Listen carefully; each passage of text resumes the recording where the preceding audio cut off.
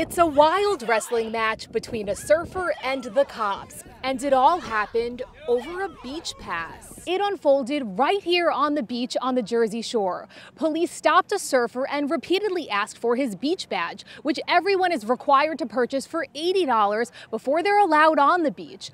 Or they can buy a $12 wristband like this one for the day. Police released this video following accusations they went too far when they arrested him. I'm not going to ask you too many more times. You're not free to leave. Am I being detained? You are. Just come here. No.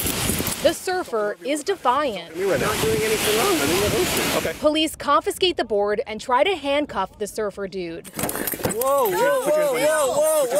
Hey! What did I do wrong?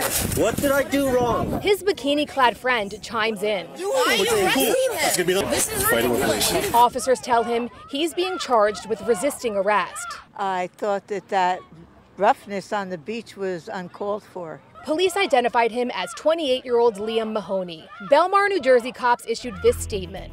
Mr. Mahoney was not arrested for not having a beach badge. He was arrested because he obstructed the officer's investigation by refusing to give his identification. Get her back. Get her back.